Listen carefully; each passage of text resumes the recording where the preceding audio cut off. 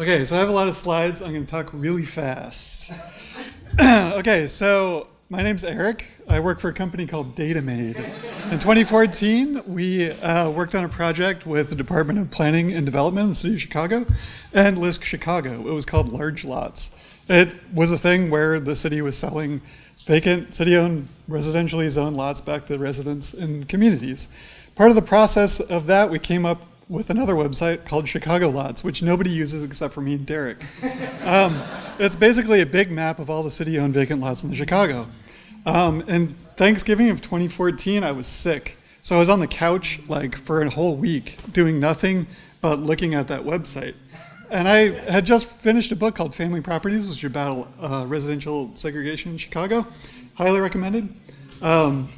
It focuses a lot on the west side. And I noticed, if you look at this map right here, there's a lot of things on the west side. So I started clicking around. I found this really big, vacant, city-owned lot. I thought, what the heck's the story here? So this is how I figured out the story of that lot. Not necessarily in the order in which I discovered it, but in a much more sensical order. First, you go to historical areas. Oh, this is the caveat. Everything is available while sick on a couch in my living room.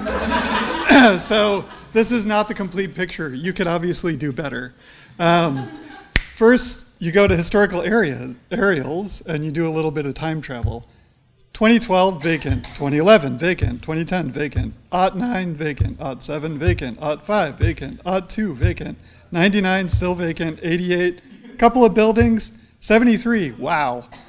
So we found when somewhere before 1988, all these buildings were demolished. So now we want to find the other end. What's the other end of the occupation of this lot?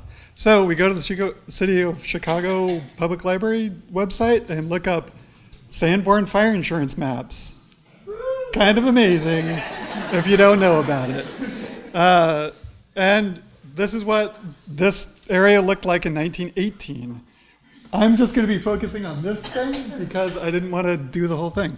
So sometime after 1918 and before 1988, this thing was occupied, right? So this is it. Look here, Dryden Rubber Company. That's interesting. Let's see what that's all about. What do? We look in the newspapers.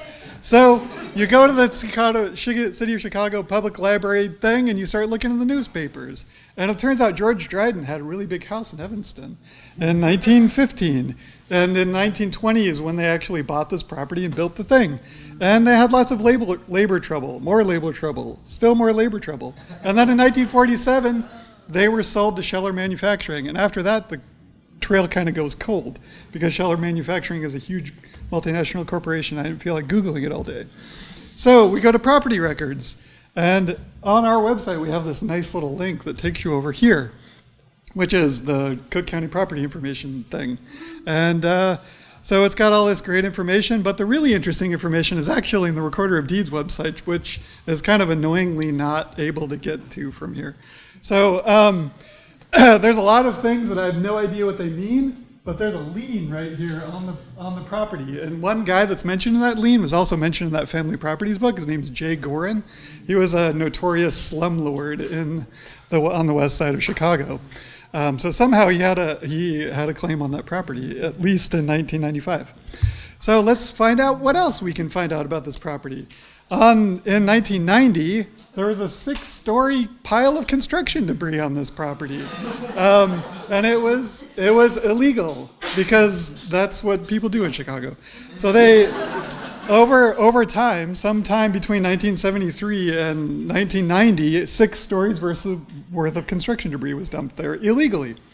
This guy, John Christopher, who was the owner of the firm that did it, was also involved in a federal probe involving this property, which implicated several aldermen and other city officials in bribery scandals and all kinds of wonderful things. And I couldn't find great images of the article, so sorry about that. And it was also, if you notice way back here, oh wait, this is zoned as a planned development, which is like kind of interesting. So because that means that the city was planning on doing something with this property at some point. What they were planning on doing with it is they were planning on turning it into a movie studio. This is an elevation showing what was supposed to be built there, at least in 2004. So now, and another thing that's interesting is that UIC actually proposed it as a possible location for the Obama Library, and that's what it was going to look like. So that's all I know about this property. But that's everything that you can find on the internet, so thanks.